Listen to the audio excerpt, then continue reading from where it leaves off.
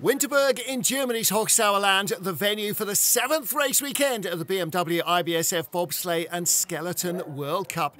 In what is a winter wonderland in the colloquially known Dutch Alps. First action on Friday from Skeleton, and the men taking to the ice first. After the first run was cancelled because of non-compliance with sweeping protocols after a protest by the German team, we had a one-heat race. Axel Jung, fourth off from the top of the track, had been 11th fastest in the first run that never counted. But a good run from the German on his second attempt at the track produced a flyer. Jung had the lead as we got to Martin Viesturs. In the first run, he had been tied for second place with his brother Thomas, 2600ths off the lead. But you don't give Martin Viesturs a second opportunity and get away with it. Having lost the chance to win in Sigulda last week, he was determined to make this one count and took the lead by 100th. Viesturs still led as we got to Alexander Gassner of Germany. He'd been 8th at the top of a massively tight midfield pack where 1300s covered 11 sliders. He couldn't quite match the performance of the leaders, but he came across the line third fastest. Next up, Thomas Viesturs, the Latvian, fresh off his second World Cup win at his home track a week earlier, 18 years after his first, and a great first run, but the second didn't match what he'd been able to produce the first time. He dropped behind Gassner, fourth place.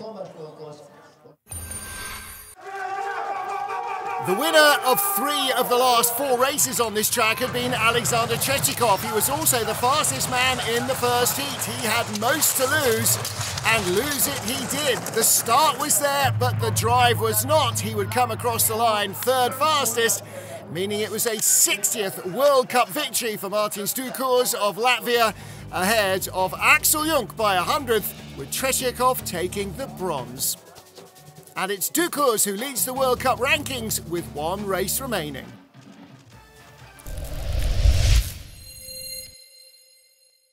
More snow in the air on Friday afternoon. It was time for women's skeleton. Into the second heat of the race, Elena Nikitina, 2400s in front of then leader Valentina Margaglio of Italy, the Italian coming up from 10th spot. Nikitina, 5th tied after the first heat, had been 6th in December, took the lead with the fastest start of the competition and a good run. Next up, Mimi Reneva. Well, she had been in 3rd place in December's race, 4th after the first heat, just 500s out of the medals, but she struggled to hold off the resurgent Russian, dropping a 10th of a second back into the final corner and not quite catching her at the line.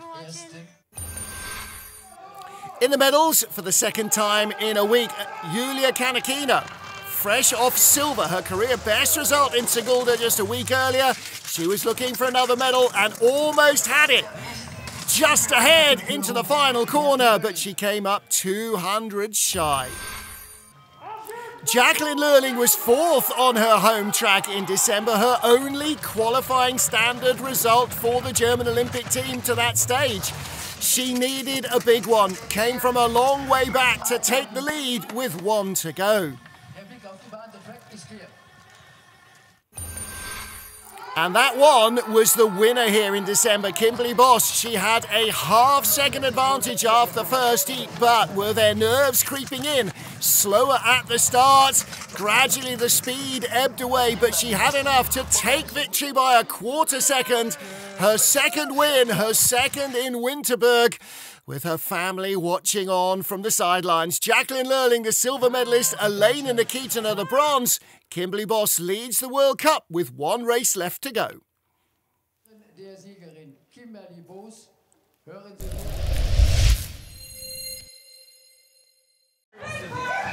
Saturday's action in Winterberg began as ever with women's monobob. Canada Cynthia Appialet in 5th place after the first of 2 heats, tied with teammate Melissa Lottholz to the 100th of a second. and only 300s behind former driver for Canada, Kaylee Humphries. Fantastic battle of the North American athletes. Appia held a slender advantage over Lotholtz, with Humphries still to come. Now sliding in US colours and a fully fledged US citizen, Kaylee Humphries, the reigning world champion in women's monobob, looking for another podium finish here. Strong start, but still nursing a hamstring injury from pre-Christmas. Humphries dropped back early on and was unable to wrestle the lead back until the line. 3 sleds remains, and in the top 3, Lara Nolte from Germany. She's had a slew of medals already this season, none yet gold, but the hometown queen from the Winterberg Bob Club was in fine form, heading to her 2nd straight podium on home ice. Australia's Brianna Walker is one of the benchmarks in the Monobob World Series. A multiple race winner last year, she's already had victory in the Europa Cup race here in Winterberg this year. And after another strong run, headed to yet another medal as she took the lead with 1 to go. Alana Myers-Taylor was the winner last time out here in Winterberg, one of her previous 3 gold medals of the Monobob Series. This is a track Alana knows well and loves to race. Despite not having the greatest speed, she still had more than enough in hand to claim her 4th win of the season and to move to the top of the Monobob World Series rankings. Brianna Walker and Lara Nolte completing the podium behind the winner. A rare 2-man excursion in Winterberg, only the 2nd time in 4 seasons they've raced on this track. Rostislav Gajtukovic on another strong weekend after claiming his first ever 2-man win in race 1 in Sigulda a week earlier. Back on German soil in Winterberg, he was battling to hold off Brad Hall, who'd been just behind him in the first heat. Took the lead with 4 sleds remaining.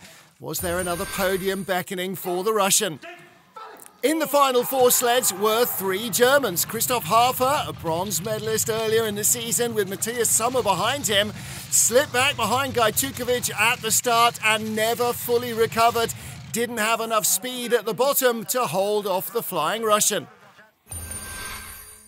In the top 3 for the first time in 2-man on this track, Justin Cripps with Cam Stones. Both celebrated their birthday in the week between Sigulda and Winterberg, and they gave themselves a late birthday present as Cripps guaranteed himself his first ever 2-man medal in Winterberg. The Canadian had laid more than a quarter of a second off the battle for top honours. However, that was going to be fought out between 2 Germans. Hansi Lochner broke the 6-year-old track record with his first heat to lead Cripps by 2600ths and built on that in the second. Another good drive, putting the pressure on the race leader. Lochner was guaranteed at least a silver medal, but would he take gold? The only man to beat Francesco Friedrich last season. Could he do it again? Well, Friedrich made an even better start and tidied up the bottom of the track that had caused him problems to race away, tying his track record from the first heat and guaranteeing himself his 100th World Cup medal, his 42nd in 2-man and his 5th win here in Winterberg. He continues to lead the point standings from Gajtukovic and Cripps.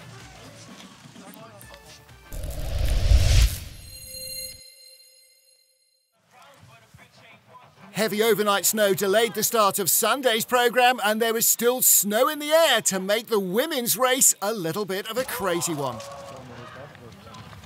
Alana Myers-Taylor, a former world champion on this track, only 11th after the first heat. She went early in the worst of the snow conditions, but in her second run laid down an absolute scorcher, nearly 2 seconds faster. Alana still led as we got to the top half-dozen sleds. Christina Brun and Kristen Bushnowski of Canada, they are in contention for the World Cup Crystal Globe, led by Alana Myers-Taylor at the moment. 2300s back early on.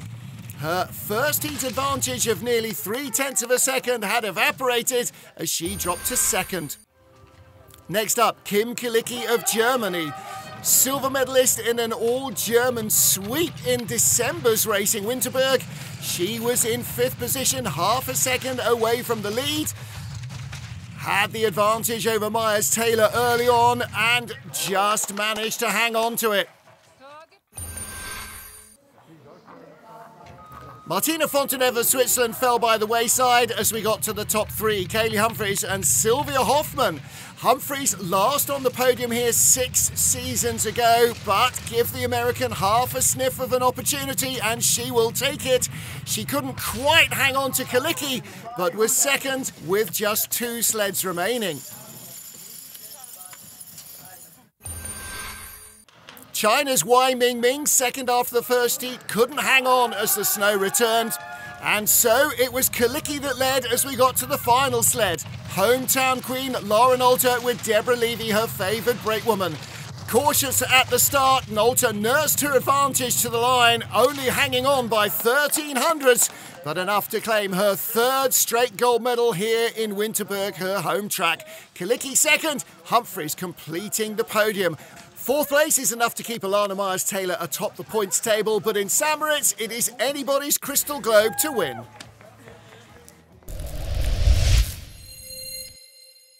Sunday afternoon and clearer conditions for the blue-ribboned event, the Königsklasse, the 4-man bobsleigh.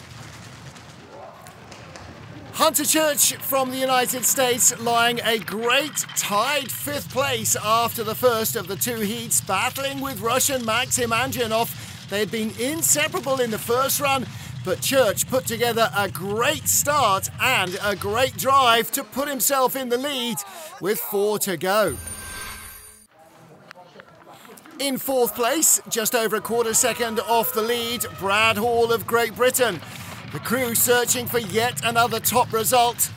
A fantastic fast start and a smooth second drive put him ahead of Hunter Church. Not by much, but by enough. They led with 3 to go.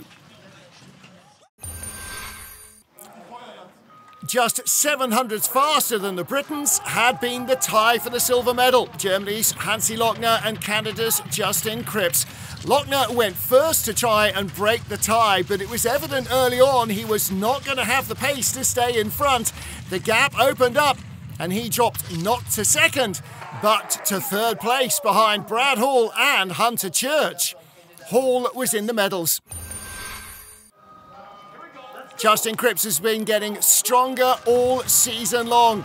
The Canadian has had medals on this track before and was hoping to hold the silver medal, but a mistake right at the start cost them pace.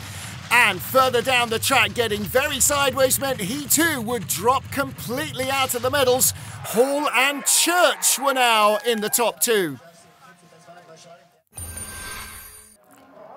Surely lightning couldn't strike 3 times. The leader by 2/10 and 2700ths over Brad Hall was Francesco Frutic, and the great German made no mistakes. Undefeated in 2021, he remains undefeated in 2022 as well. Continues his 4-man winning streak with another career gold. His 13th straight 4-man gold medal, including 2 World Championships. Friedrich continues to lead the chase for the Crystal Globe with the final race remaining and seems the odds-on favourite for Olympic 4-man triumph as well. Another big weekend of racing and vital points earned for Olympic qualifications. 1 more race weekend remains. St. Moritz in Switzerland and the European Championships await.